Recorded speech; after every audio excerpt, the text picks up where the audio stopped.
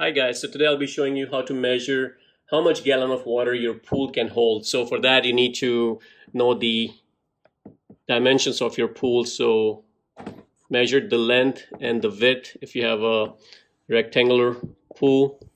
And if you have like edges like this, guys, don't worry too much about it, doesn't matter. Just measure whatever the best you can. So in my case, my length of the pool was 30 foot and the pool was about I think it was 14.5 foot. Now what you need to do is you need to measure the average depth. So the depth could vary, right? You may have 3 feet here, you may have 5 feet here. So take an average of both figures, right? And so in my case, my average came out to be about 4.1. So 4.1 foot was my average depth for my pool. And I have the same, almost the same configuration. So anyway, so the formula for that is you're going to do length times width times your average depth. This is the formula. And you take that number. So in my case, my length is 30, my width is 14.5, and my depth average is 4.1.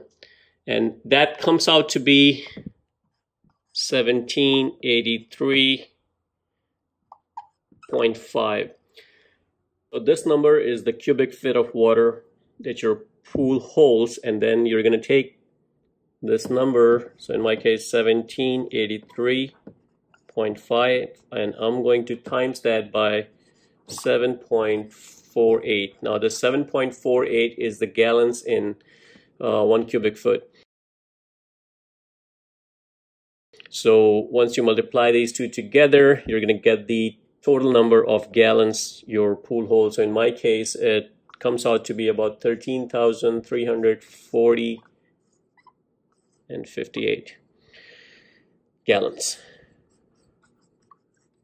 So this is how much my pool holds. So again, it's not 100% accurate, but it's very close to what your pool is holding, guys. So again, length times width times the average depth will give you the cubic feet of water, and times that by 7.48, which is the gallons in 1 cubic foot, and that will give you the gallons of water.